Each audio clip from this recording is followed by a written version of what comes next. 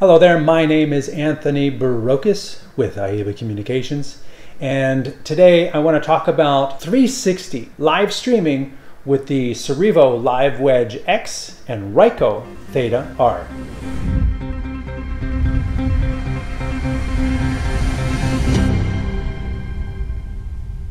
Now, I've talked about live streaming many times using many different tools, but there's a whole other area of live streaming which is 360 live streaming, where people can move the camera around and look at whatever they want to look at, whether it be a concert or a big event where people want to take a look around and look at this vendor, look at that vendor, and see what all is going on. 360 live streaming is a whole separate thing. Typically, you have to have a 360 camera.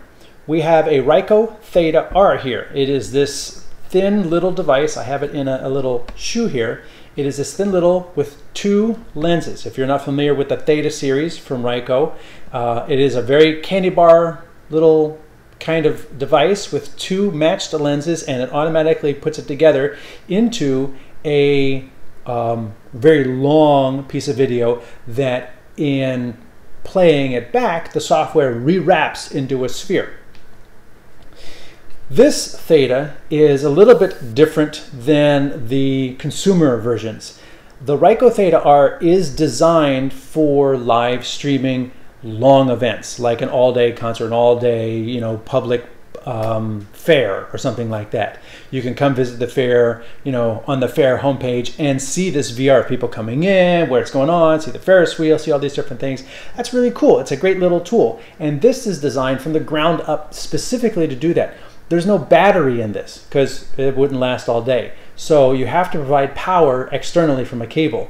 And then it's got HDMI out. So it doesn't do the streaming built in. You have to feed it off to something. And this metal case is designed, basically it's like one large heat sink to dissipate the heat that's going to be generated as this thing does all of this capturing and assembling.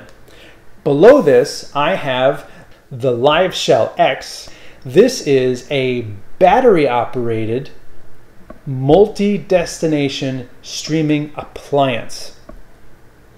The cool thing is you can preset this with YouTube and Facebook and something else like Vimeo, or two different YouTube channels or two different Facebook channels. That is really handy, and you've got 3 buttons on the front to activate each one, turn them on and off, and see the status. It's got a built-in menu system that you can go through with the buttons on the face. That is really cool. And on the back, it's got a USB port, so if you want to hook up a USB Wi-Fi dongle or an LTE dongle, you can stream directly from this device.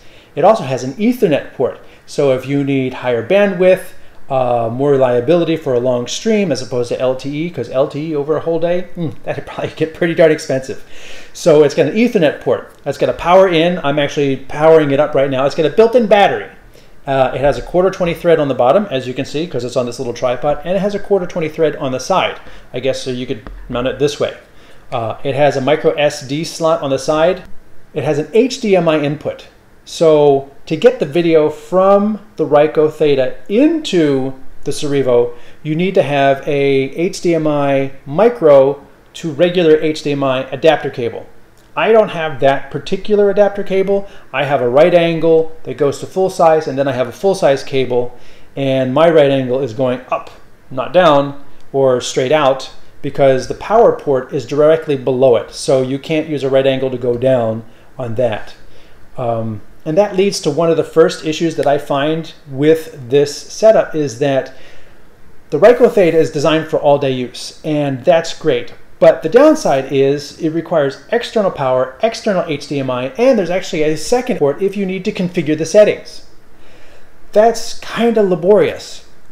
Also, I am not a 360 expert, but I work with someone who does do a lot of 360 work, and I had him test this out, and his experience was that the built-in mic is not very good. It's mono. It doesn't have a 360 presence to it, so you can't have sound coming from here and sound coming from there. And it's not that high fidelity. There's no microphone input on this model as there are with other Thetas, because this one's not designed for that. So the LiveShell X has an audio input. However, it's not a microphone input, it's a line level input. So you would need an external amplifier, not an amplifier, but something that would go from a mic level to a line level to get it into here. So it could just be a level adapter or a small mixer. And then if you've got this and that and a small mixer, your package is getting a little bit bigger. It's not as portable and compact as, it just keeps growing. And the cables in a 360-degree sphere, you can see the cables. So if you put the Theta up on a tripod and then you run this box somewhere else, then you get a longer HDMI and a longer power. And if you need to like reach in and adjust the settings, then you have to have another USB cable coming up to the Theta. If you put them together, which was kind of like my concept, is that you could have the Theta actually mount to the LiveShell and put these both somewhere. And right now, the Theta is being powered by the USB of the LiveShell. That's pretty cool. On the downside is I'd have to use Ethernet then to get the signal out.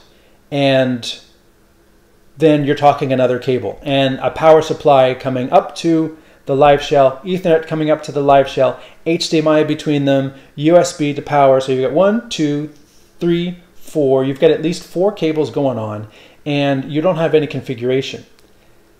In addition, when I gave this to my 3D expert to work on, he found that it takes a bit of tweaking to get all the settings just right.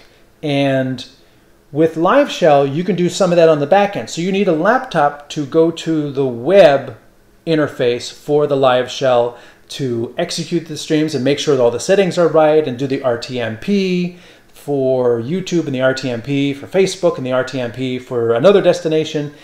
And all of that is best up. So you need a laptop to make sure all this is set up right. Now, once you've set it all up, you can turn them on and off here. But the downside is you really do need a computer to adjust these settings. And if you need to go in and adjust the image parameters of the Ricoh, then you literally need to connect to the Ricoh directly with your laptop.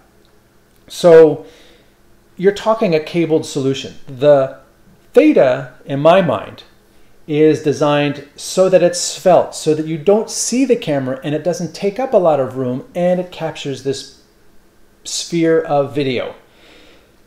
When you add 3 cables to it and an external controller, that sort of hinders what my image of what the Theta is for. If you have a bigger sphere that more content, more hardware is built into the sphere, that's what that's for. So the Theta is a great concept, but when you extrapolate it out to a device that's just serving as the camera and needs all this tethering, it becomes less effective in my mind. The LiveShell X, on the other hand, I find to be a very capable little box.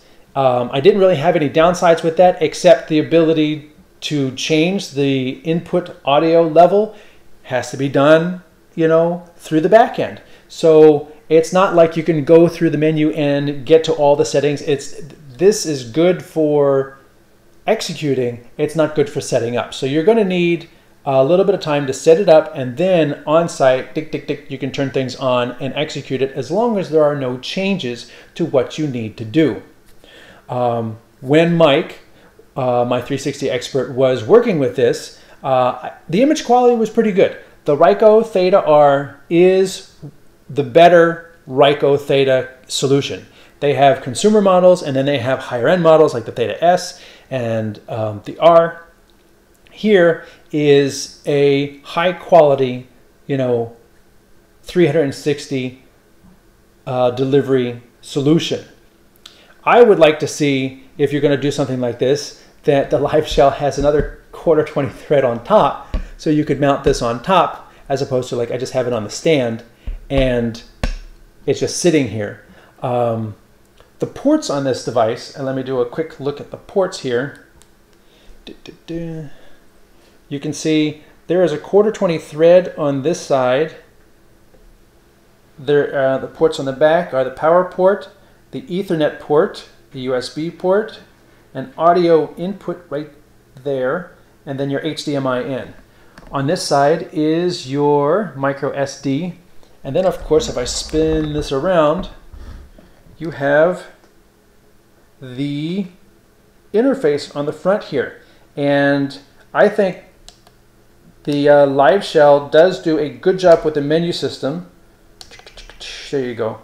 And it allows you to, get in there and adjust certain things, but, it is a 2 to 4 line, you've got audio meters on the bottom to let you know you're getting audio, but this is not the best sort of interface. You really do want to see what the LiveShell is doing using the back-end tools, using a computer, looking at the computer end of it, and that way you can really better assess what's going on, especially in terms of the quality of the video that's coming through and making sure that your connections are good, the lighting is good, and the camera parameters are set correctly. You do that on the LiveShell side, and then if you do need to tweak them, then you do need to go and connect into the Ricoh to adjust the image parameters in that. So yes, in as much as you would like to have one solution for everything, these both have strong feature sets, great camera and all-day capability, as well as multi-destination streaming and configurability, but they're two separate products that you kind of have to join together. And it's the joining, as you can kind of see here, it's the joining that I'm having a little issue with. Now, realistically, you could run the Ricoh into a laptop and do that, but then, you've got a laptop hanging here. So the LiveShell, being this compact little purpose-built appliance, does really give you a certain capability in terms of this is what it's for. You put it in place, and when it's set up, you just turn on your streams and you're going. So for that, I think the LiveShell is definitely a win. I think the Ricoh, being purpose-built for long streaming, all-day, multi-day events, that's really cool. I just wish there was better glue between the two units. Like if Ricoh and Cerevo got together and created a hot shoe on the bottom of the camera so that you would literally just put it down here, turn a thumb screw, and the data passed through, the power came up, the audio, you had a better, connection on top for a good stereo, at least, microphone. That would be more of what I would expect when you're trying to package two items together. But in terms of having something that is more compact than what's out there now, in terms of tethering a computer and all of that, I think this is an attractive package. Take a good look at it, see if it works for you.